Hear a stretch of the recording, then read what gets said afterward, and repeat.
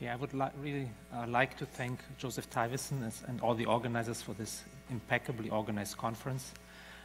All the way down to the weather, I think everything is like clockwork.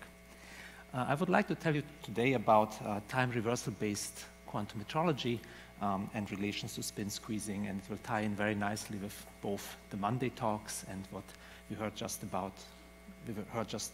from Norman Yao.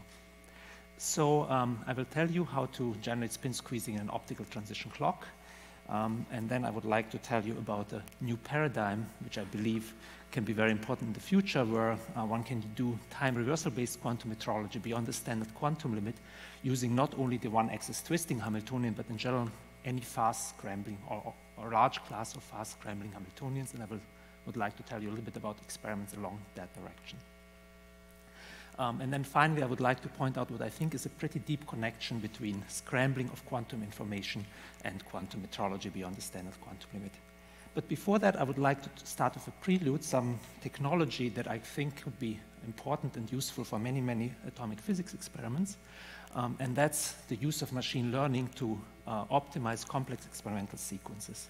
In particular, in this part, I would like to tell you about machine learning accelerated Bose-Einstein condensation by optical cooling.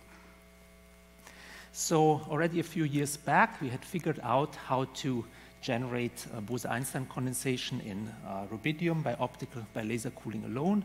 We were basically combining a technique of compressing in a 2D lattice atoms into a smaller and smaller region of tubes, increasing the density with a Raman sideband cooling technique, where the trick was really to carefully choose the tuning from atomic resonance in between molecular resonances in such a way to minimize the loss, atomic loss at higher densities, the light-induced loss that has all these decades before prevented laser cooling to Bose-Einstein condensation.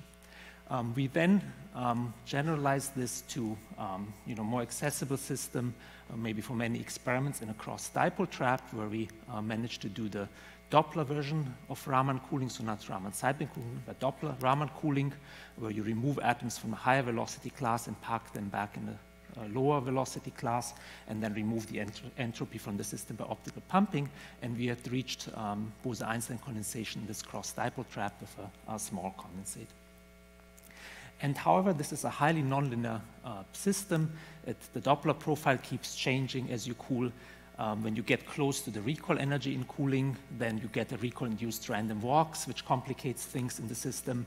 And also you are trying to cool across a phase transition, so you have a sudden density increase in the Bose-Einstein condensate, which increases the light-induced loss. So it was a very hard system to optimize for us experimentally. So we asked ourselves, is this a good process for machine learning? So we set up a system where we essentially the same setup across dipole trap, two dipole traps, and we took a machine learning algorithm M-loop that we allowed to control a variety of parameters in time-dependent steps. So we allowed it to control the two dipole traps depths. We allowed it to control the power of the Raman coupling beam that drives the two-photon Raman transitions between velocity classes. We allowed it to control the power of the optical pumping beam, so the rate at which entropy is removed from the system, as well as the magnetic field that sets the resonance condition for the Raman process and chooses the velocity classes. The system then takes an image on a camera, an atomic cloud, from which we can extract the atom number. We found that the temperature was not so easy to extract, so we rather fitted the peak optical density, as given here. We then constructed a cost function out of the two parameters, optical depth and atom number, that was then fed into this artificial neural network algorithm. We also allowed the algorithm in a separate stage to optimize the mod loading into the cross-dipole trap. And so this is what the algorithm came up with. This movie is slowed down by a factor of 20. So you can identify various stages. If I catch it from the beginning again, the mod phase is not shown here. There's a loading into first, it decides to load into one dipole trap. It applies Raman cooling for a few hundred milliseconds. And then the algorithm decided, once a small BEC was formed, to switch off the Raman cooling and perform evaporation. This is not what we told it to do, but that's what it came up with. So in the end, we had manually optimized and had managed to get a 3-second Bose-Einstein condensate, relatively small, as I've shown you before. The algorithm shortened that by a factor of 5 or 6 to about half a second, including mod loading time. So this is an extremely simple setup, no 2D mod, no Zeeman cooling, just the background vapor from which we load the cross-dipole trap, and the BEC is formed in this, in this record time of half a second. The system also achieved in the cooling a gamma. This is the ratio of logarithmic phase space density increase to atom number loss of 16. Typical evaporative cooling has maybe 3, and gamma equals 7 was what we managed to do manually. So this means that it managed to improve the phase space density by 16 orders of magnitude by losing only 1 order of magnitude in atom number. And as I said, consistently, whenever the BEC was formed, it actually found that evaporative cooling was the way to go for the final stage. It turns off the Raman cooling in various ways. Sometimes it turns off the Raman coupling, sometimes the optical pumping, sometimes it attunes the B field to take the transition out of resonance, but this is what it decides to do. And then I think this will amuse Bill Phillip. We were taking the mod, and the algorithm found a way to load the same atom number, or even a slightly larger atom number, into the mod in 1/10 of the time. And what it did is it made the traps very deep, and it switched the mod detuning quite considerably. And so this algorithm had discovered gray molasses. We had been doing with red molasses, and it found gray molasses. So fortunately, we knew about it, from many decades back. Otherwise, we would have wondered what's going on.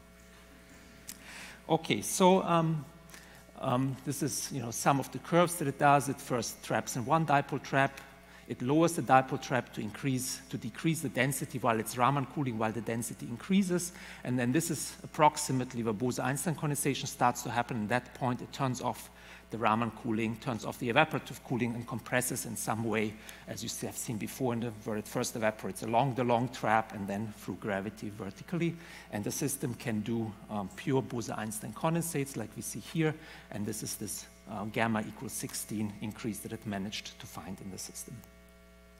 So we found also that the cost parameter determines what we achieve in the end. So we can tune this cost parameter, give it more weight to the atom number or more weight to the temperature.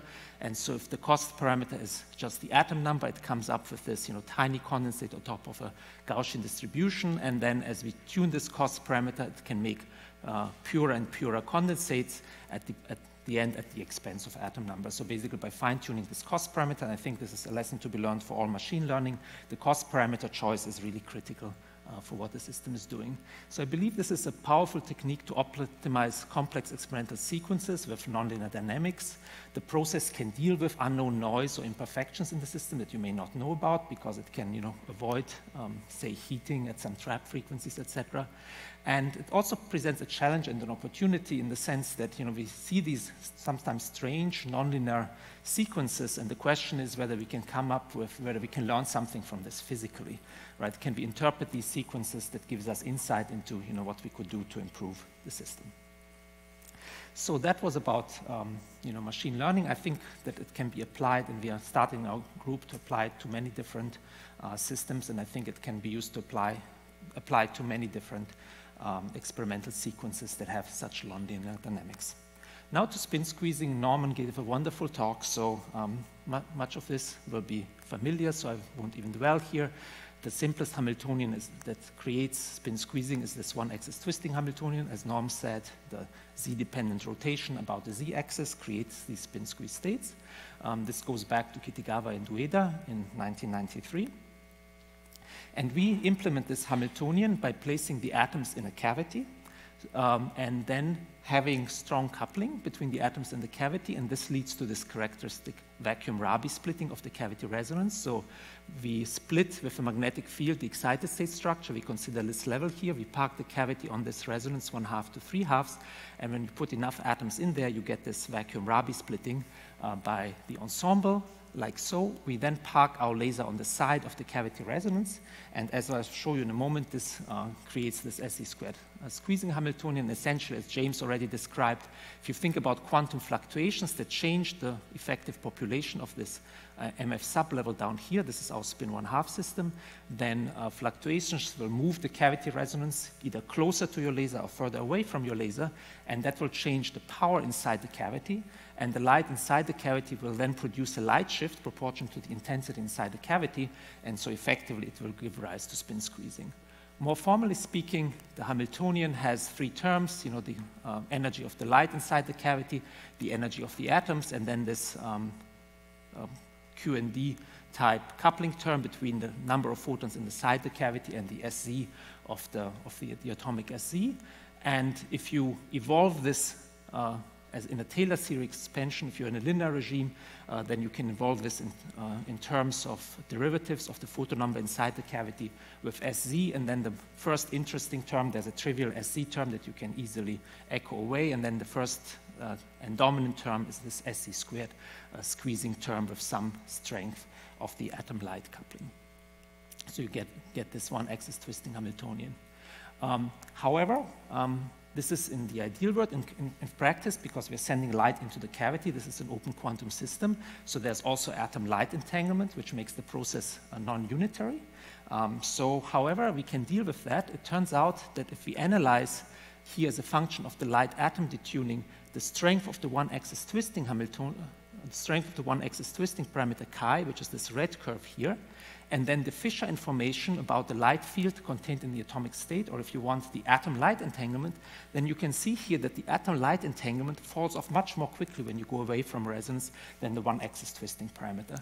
And so by having enough atoms and the cavity in the strong coupling regime, we can simply sacrifice some of the strength of the spin squeezing in order to suppress very strongly the atom-light entanglement and make this a near unitary evolution, which allows us to treat this with Hamiltonian dynamics. The other very important feature is, so we park, for instance, here, and we generate this SZ squared Hamiltonian plus H.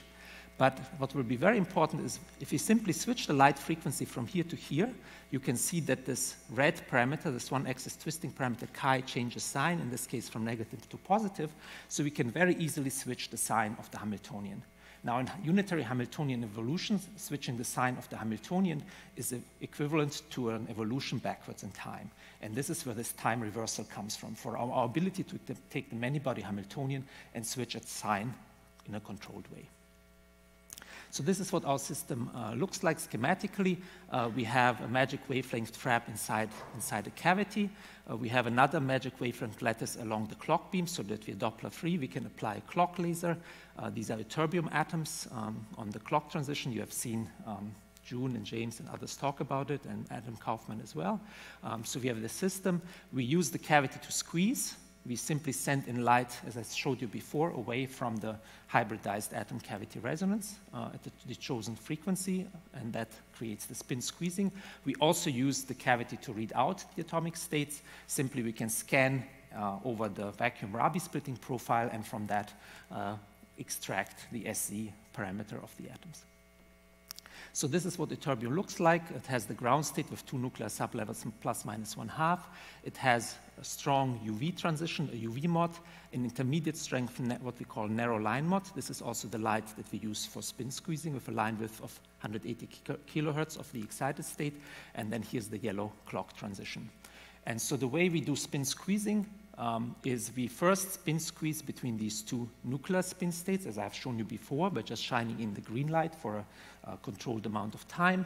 And then we apply a pi pulse on the optical clock transition to transfer the spin squeeze state, one of the levels, to the optical clock transition. And then if we do it right with high fidelity, when the pi pulse is sufficiently high fidelity, we maintain the spin squeeze state, we maintain the entanglement. So the whole, before I come to that, when we squeeze these two states down here, we find, so these are curves where we rotate this, the angle and look at the minimum of the angle. We find that we can spin squeeze. So this is the standard quantum limit.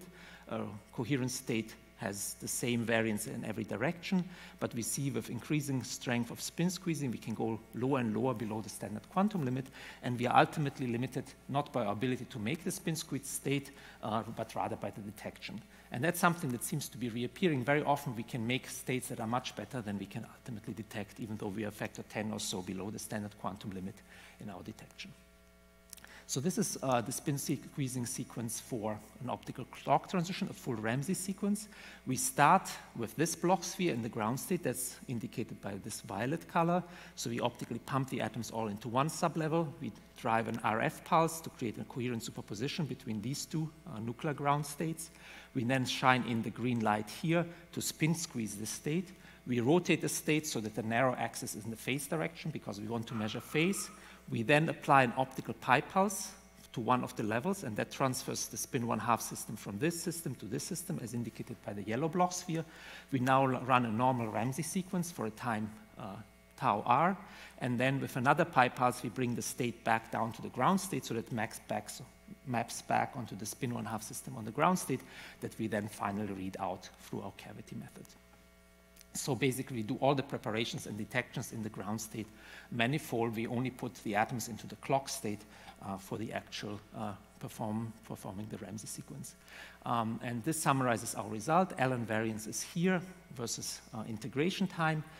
This was for relatively short Ramsey time of 0.17 milliseconds. The blue data correspond to the coherent state that is unentangled, and this line here indicates the standard quantum limit.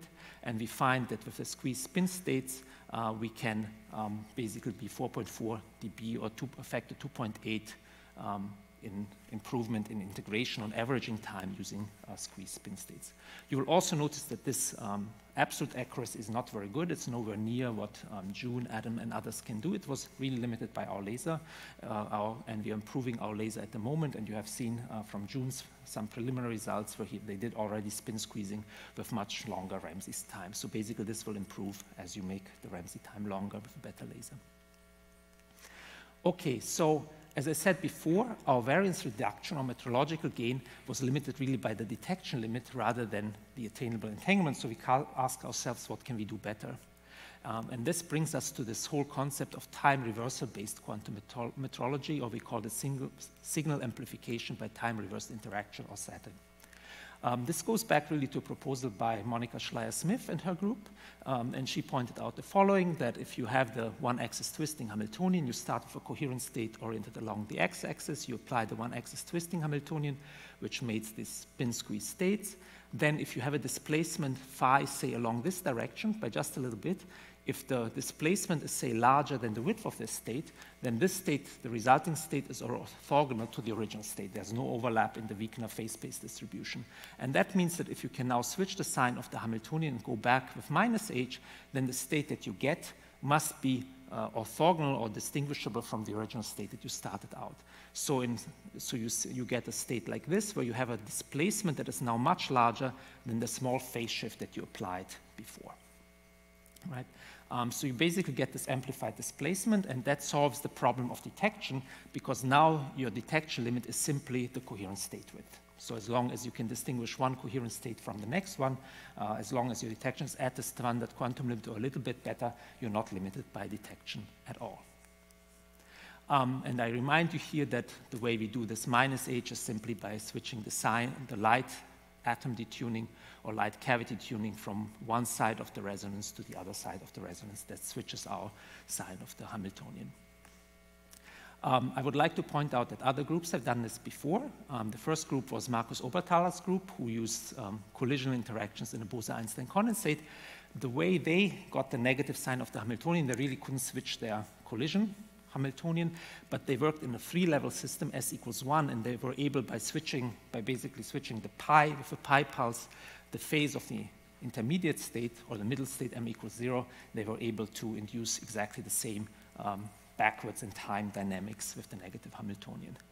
The same has been done recently in a beautiful experiment by John Bollinger in collaboration with Anna Maria Ray, where they used the coupling of the spin of the ions to a motion mode of the ions to also generate Hamiltonian with a switchable negative sign, somewhat similar to ours. And in related work in 2016, Mark Kasevich and Ona Hosten made something which is related.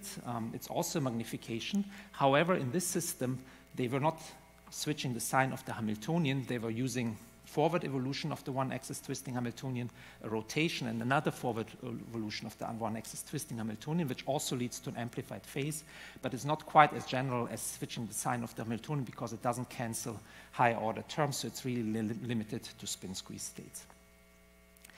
So this is what the system looks like, the procedure.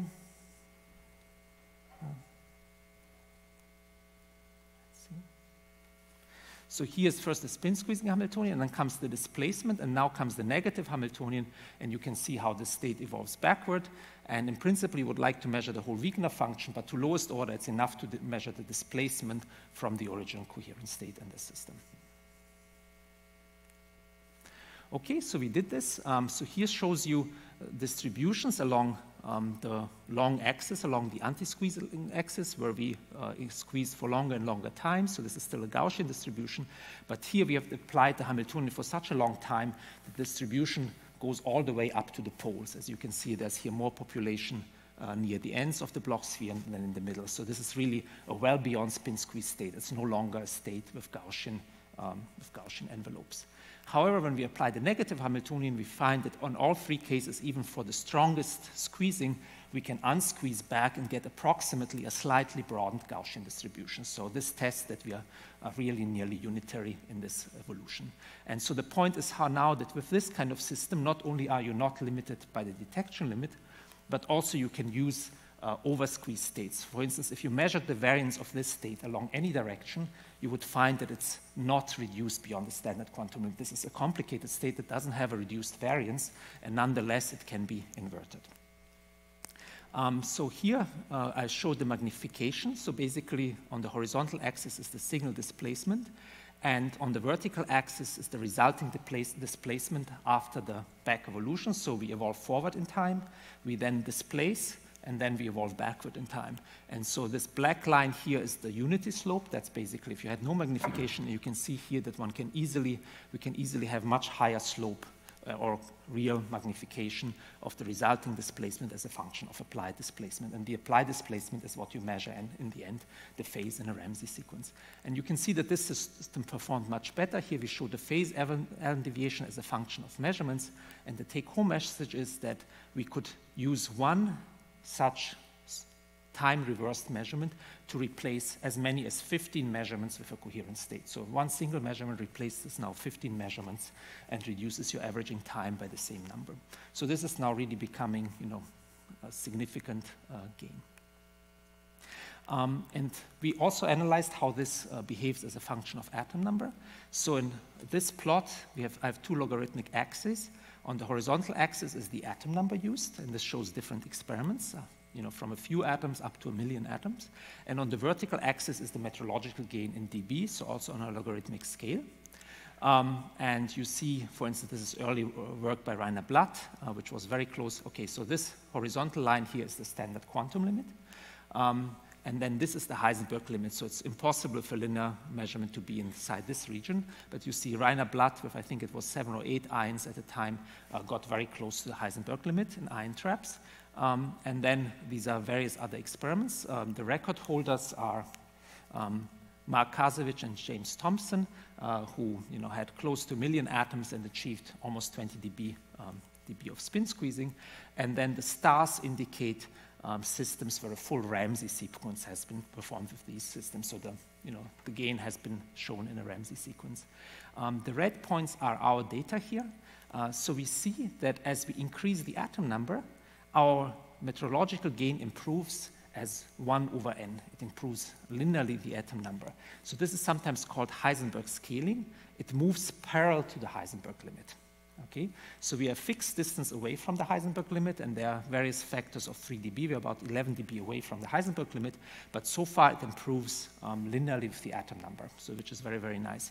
We think that we could not load more atoms at the time than this, although with our new machine learning algorithms, we think we'll be able to now load many more atoms into the system, but we think from calculations that this will go at least one more order of magnitude before it starts tapering off due to dephasing in our system.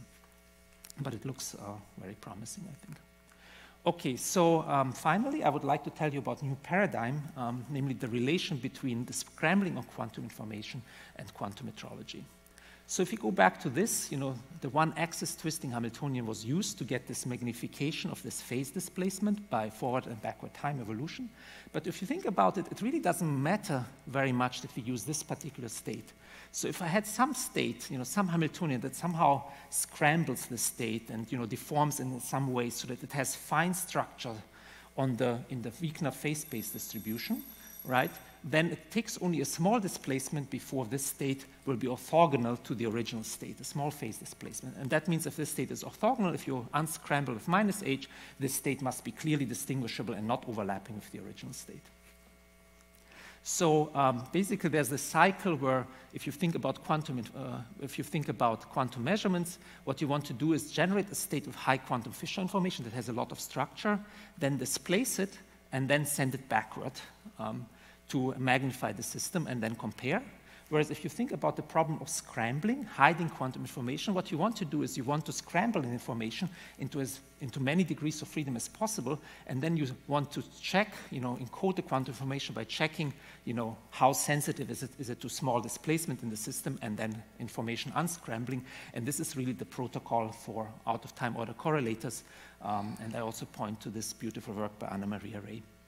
So here we now stopped using the SE squared Hamiltonian. We added this term omega SX Hamiltonian, which is simultaneous one-axis twisting and rotation. And this gives now rise to exponential increase of the anti-squeezing for the right ratio of omega to chi. So I want to quickly show you that. So this is for the not critically tuned Hamiltonian. So it rotates and the spin squeezes, and you see it develops some structure, but not too much. However, if we do the same thing for the critically tuned Hamiltonian, then you will see that very quickly a lot of structure, phase-space structure evolves. So this state is incredibly sensitive, starts to become very, very sensitive to small displacements because small displacement will now make the state orthogonal to what it was before. And so we now use this Hamiltonian, and we observed exponentially scaling anti-squeezing now instead of the quadratic one that we got from one-axis twisting for the critically tuned Hamiltonian. And we also measured the so-called fidelity out-of-time order correlator, which is basically initialized. You encode the system and you decode backwards, and you get a resulting, and then you measure the fidelity. These are experimental results. So this is we evolve this state backwards in time and then measure the overlap with the original state here along the x-axis. So we get this fidelity scaling as a displacement like so. And this is the main result here, which is that if we plot things as a function of the evolution time or the amount of entanglement, then you see that the anti-squeezing, the long axis, for instance, the metrological gain in green, the fidelity OTOC, the fidelity out-of-time order correlator, they all scale exponentially, and they all scale in exactly the same way.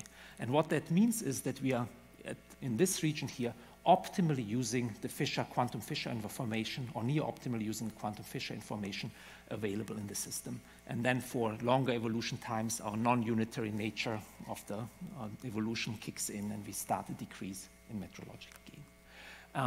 And so I think this is very important because this allows one to do quantum metrology even with quantum states that have no reduced variance.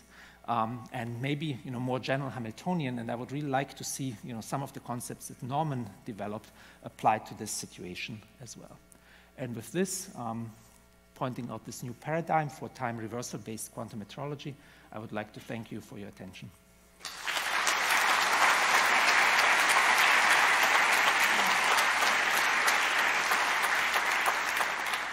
Thank you very much. If we could reverse time, we'd have even more time for questions, but I think we have some, so let me open the floor up. There's one on that side over there. Hi, thanks for the great talk.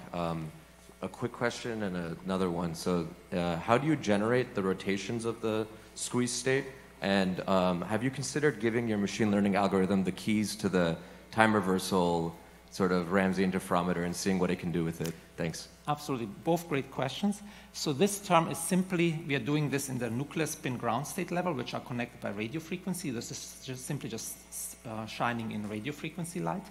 Of a certain frequency and strength. So this is really easy to do for us. This is, kind of perfect, these rotations.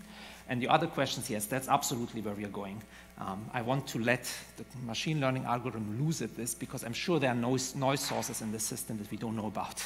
And so there's probably, quantum optimized kind of path to generate states of high quantum Fisher transformation that's probably very fast and maybe more robust. So this is one of our next goals. I'm very excited and optimistic about it. Mm-hmm. Other questions? Over there?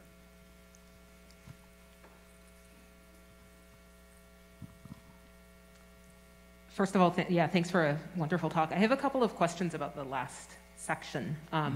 So the first one is, I want to ask sort of whether we need to think about kind of in which Hilbert space we're scrambling. So if I'm trying to measure a global field, I wouldn't want something that really scrambles into to the n-dimensional Hilbert space. Is there some way of thinking about like the symmetry of the sensing problem and what that means for the scrambling process? And then maybe I'll just, if I may, just ask one other question. Should I worry that by making something chaotic, I'm sensitive to a whole bunch of perturbations and not just one particular thing I'm trying to sense? Mm-hmm. These are both very good questions. On the first question, I can give you a sufficient answer. Clearly, we try to state on the Bloch sphere surface, so we are really scrambling only in the maximally symmetric Dicke space, not in all space, and that's clearly a sufficient criterion. In this space, it works. I'm really not sure to what extent it works in other parts of Hilbert space. Probably doesn't work in every part of Hilbert space, but I could imagine scenarios where even though you're not in the maximally symmetric manifold, you're sensitive to small phase displacements. Mm-hmm. So if I'm trying to sense a global field, I think if I say full Hilbert space and I scramble, then it's not. Yes. I agree. So you may be sensitive to different terms in the Hamiltonian, for instance, or maybe a differential phase between, like for the gravitational redshift measurement, it's clear how you would set it up, right? You would want to measure the differential phase. I agree with that. And then was there another? Just whether I should worry that I'm going to be sensitive to the rotation of the counter. Yes. For certain scenarios, yes. I don't want to go back to the movie, but that can be a strength even. So you had seen some of these states, which were, for instance, simultaneously sensitive to displacement along two axes. There were, axes where they were insensitive, but then there were two axes they were sensitive. So that could be potentially a feature where, you can basically below the standard quantum limit sense both phase and amplitude, for instance, simultaneously. Mm-hmm. Question, the usual suspect, Bill. So if we could go back to the machine learning at the beginning, one of the things I missed seeing was what was the improvement in the number of condensate atoms. I'm not sure what the right question to ask is, but say when you get to a near pure condensate, how many atoms there are? What was... So it depends a little bit on how you ask the question, right? And whether you care, are you satisfied with small thermal wings? Do you set things to 90% or 99%? So in a typical, performance similar to what you optimize by hand, we had an improvement of the atom number of a few, but mainly we had an enlarged... You mean a factor of a few? Or? A factor of a few, but mainly we were concentrating about shortening the sequence. Right. So we just got it 6 times faster than before. So I was intrigued by the idea that that the machine learning decided to do evaporative cooling at the end. So did it know about evaporative cooling, or it discovered evaporative cooling on its own? No, we didn't tell it anything. It was controlling the optical pumping power. So you can see here, the orange and the blue basically control how the product of the two, roughly speaking, tells you how fast it cools. So it decides to cool at a rate. We didn't tell it anything. Just always when the condensate forms, it found the minimum where in some way did it in a different way, it turned on the optical cooling. So obviously when you're deep into the BEC, optical cooling or this kind of cooling no longer works. Yeah, so it just reduced the dipole trap and let things evaporate. Exactly. Did it have control over the diameter of the dipole beams? No, unfortunately not. I mean that's hard to do in the lab. That's hard to do, but we could, well, there are these lenses. Sure. So I think the more parameters, the better. In this case, we just gave it control of the power. It would probably do considerably better if you also allowed it to, focus the beam more or less. Because one of the hard problems, as you know, maybe from experiments, is actually loading from a single dipole trap into the cross dipole trap. That's a very inefficient process. Right. And that's where we got most of the improvement from that blob in there. Okay. So I know that we are far from sated and there are many more questions, but we also have a poster session to get to. And before that, you'll remember that this is the opportunity for a photo. So after we're done here, I'm going to ask everyone from upstairs to come down so that we can all pack into the orchestra space for the photo. But first, let us thank Vladan one more time and Norm.